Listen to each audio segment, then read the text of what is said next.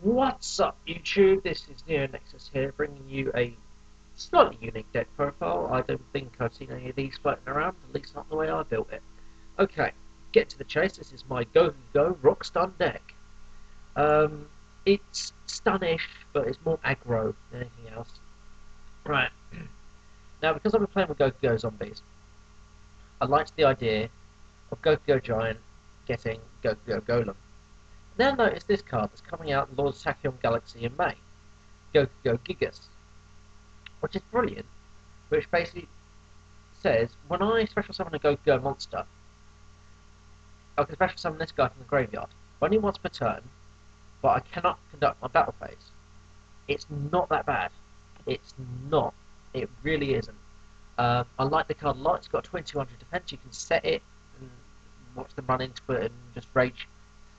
So yeah, I like the Gogogo engine quite a lot. Gogogo Giant, get Gogogo Golem, revive Gogogo Gigas. Pretty good.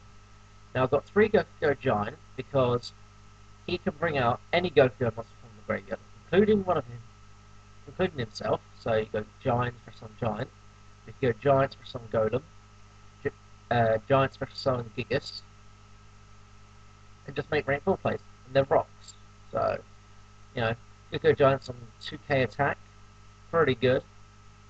Gogogo Golem's on 18, that's pretty standard, but it cannot destroy once per turn by battle in face up defense. So if I go Gogogo Giant, bring out Gogogo Golem, it's a lot of Gogogos, I'm going to get tongue tied. Bring it out in defense, he can't be destroyed by battle once per turn, and I've got a 2k beta that will switch to defense, and then main phase 2 I can just overlay if I want to play it safe. So yeah. So that's the Gogogos out of the way. Then we've got triple Block Golem. This card is freaking amazing. It works so well with the Gogogos, I'm not even kidding. Now, if the only clause is I have to have all Earth monsters in my graveyard, which kind of means I have to be a little bit careful with my exceeding. But if the only monsters in my graveyard are Earth, I can tribute this card to target 2 level 4 or lower rock-type monsters from my graveyard, except Block Golem, because that would be cheating, and far too broken, to special summon those targets, but their effects on the field are negated, which is not a problem, not at all. Because mainly they're going to be used for overlaying, or if it's a Koa'ki Meiru, I'm just going to tribute it, so it's effective activate on the field but resolve in the grave. And it means I can overlay with my Fossil Dyna, Pachycephalo. So, yeah. So, yeah, Block Golem, brilliant card.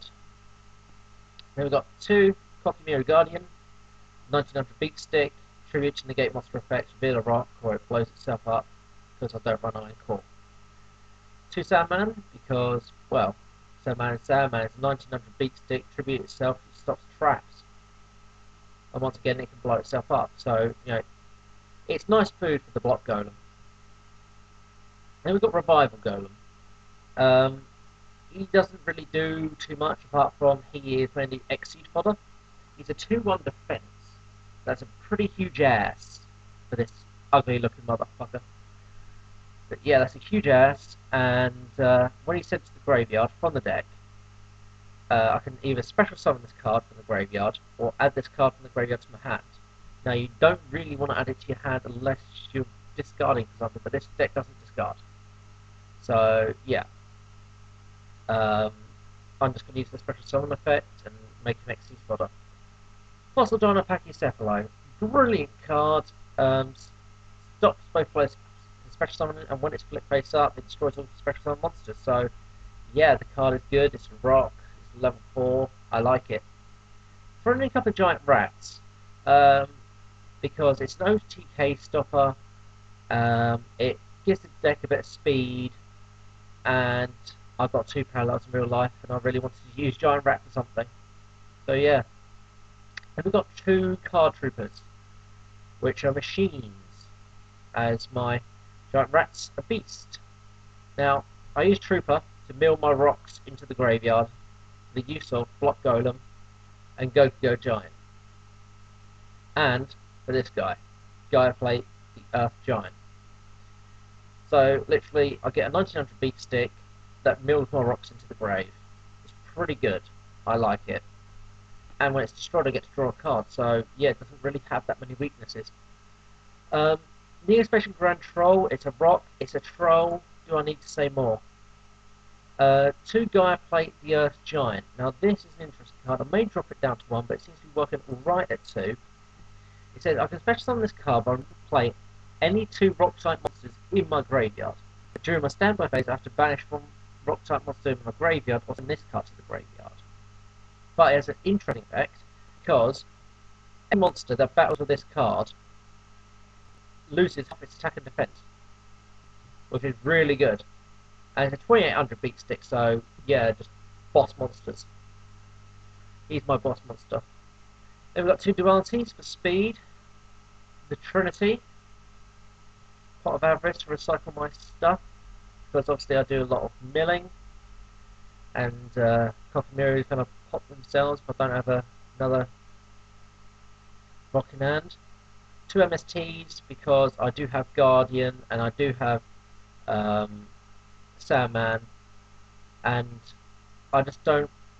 Well, I'd like to run 3 MSTs, but I just don't have the room, quite frankly. Then we've got 2 Catapult Zones. I like this card a lot.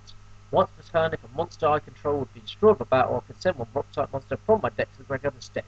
So with Catapult Zone and Card Trooper and the Meiru popping themselves, yeah, I'm getting a fair amount of rocks into the graveyard. Set up for my Block Golem, set up for my Gogogo Giant. Moving on to the traps, Rock Bombardment. Send one rock-type monster from the deck to the graveyard and inflict 500 damage to the opponent. Now, it's a nice way for me to get my rocks into the graveyard and do a little bit of damage at the same time. It's not an attack stopper, and I probably could replace it with something like Bottomless is, but I like the card because it puts my rocks into the graveyard. Obviously, if I was going up against a D-Fisher deck, then yeah, I'd have to side into more back row hate. Torrential Tribute, because I don't mind my stuff going to the graveyard, because I'm just going to recycle it with Pot of Avarice, or bring it back with Golem, Giant, or Block Golem, or banish it with my Gaia Plate. So yeah, it doesn't really matter to me if my shit goes to the grave. Double Compulse, because Compulse is Compulse, double Deprison, and double Mirror Force. So yeah, no bottomlesses. I would like to run them, but you know, I'm running other stuff in their stead. I've got it in the side deck. The side deck is a work in progress. Any suggestions for the side deck would be most appreciated. But that's the main deck. Side deck as it stands, it's all set to change. It's 1 MST, 2 bottomless, 2 Golem Sentry, level 4 monster, 1800 defense, 800 attack. Once per turn I can flip this card face down, but when it's flipped side I can return 1 monster on the opponent's side of the field to the hand. It's a rock, it works, it's level 4, so it's Block Golem target. It may not be great, but you know. We've got 2 legendary Jiu-Jitsu Master. At the end of the damage step, if this defense position card battled a monster, return that monster to the top of the deck, which could prove to be rather annoying with its 1800 defense. See, I couldn't really decide what to go between Golem Sentry and Legendary Jiu-Jitsu. They've both got their ups and downs, so I decided to stick them both in there. 2 Maxis because, well, you know, I suppose the deck could do with extra draw power, and if I side them in the Earth, so they don't really conflict with the Block Golems. And Puppet Plants, because they're Earth, I can mix warriors and spellcasters, so prophecies and Sams and heroes with Puppet Plant, and still not interfere with my Block Golem plays. But yeah, that's all I've got for the side deck at the moment. The thing is, it's really tricky making a side deck with this deck because Block Golem needs Earths in the grave, otherwise it won't work. So yeah, any suggestions would be most appreciated. Alright, onto the extra deck. We've got Shockmaster, because we can bring out our 3 level 4 monsters quite easily. We have Thunderspark Dragon, which is a dark hole. We have a Vylon Disigma, which essentially is a Catastar.